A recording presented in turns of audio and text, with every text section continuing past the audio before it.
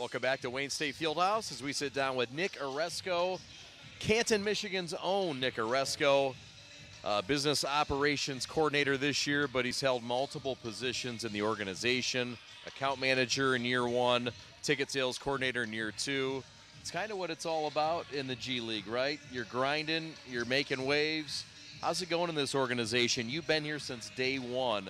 Give us your overview as to where this organization's at now. Yeah, Chad, you said it best.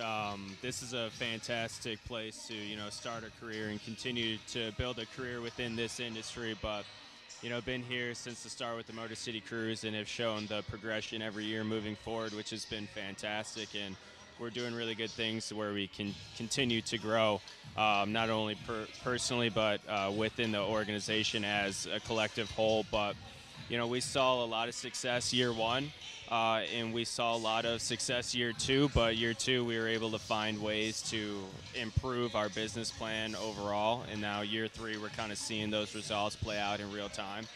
So it's been fun so far, but just the journey itself has been great to go from one job to the next and to the next now. So things are good. It's a great league to develop your skills and keep pushing forward, This is a position that helps when you're winning, helps when there's success Absolutely. on the court. Absolutely. We've seen this year. It kind of reminds you of year one, I would imagine. Talk about this team and how exciting it is to be in your position with a team that's playing so well. Yeah, absolutely. It's fantastic that we're off to a hot start. 5-2. You can't really beat it right now. We're at the top of the G, so that's great.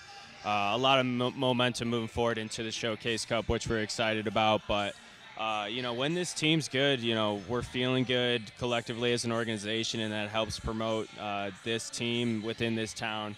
Obviously, we have a lot of big sports organizations within this town that we're competing against, so this is just a great story to tell when we do have this success on the court, and we're looking forward to more success. But I think Coach McMillan's got the boys playing really well.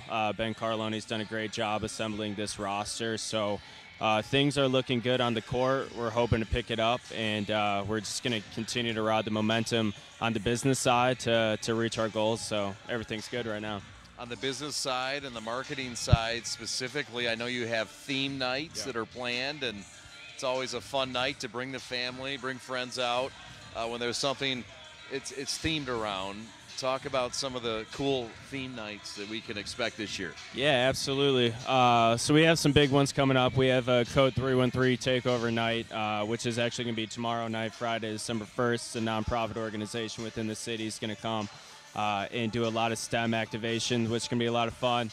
We have our education games coming up. We bring out a bunch of Detroit public schools to enjoy some fun activations as well as watch a basketball game. And then we're going to have our Hoops for Troops night coming up, our breast health awareness game coming up in March too. So some things to look forward throughout the rest of the season. And like I said, if we can continue the success on the basketball side, it's going to help with these theme nights continue to grow and make sure we give really good fan attendance for these guys playing on the court. Nick, it's been awesome getting to know you and everything that you've done for the organization. Keep grinding, keep going, and keep doing great work. Looking forward to all the theme nights. Absolutely. I appreciate it. Thanks.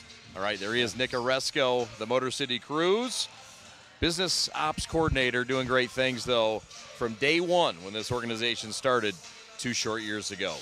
We're at halftime of the Herd and the Cruise from Wayne State Fieldhouse. More basketball and analysis from Reg coming up right after this. This is Cruise Basketball.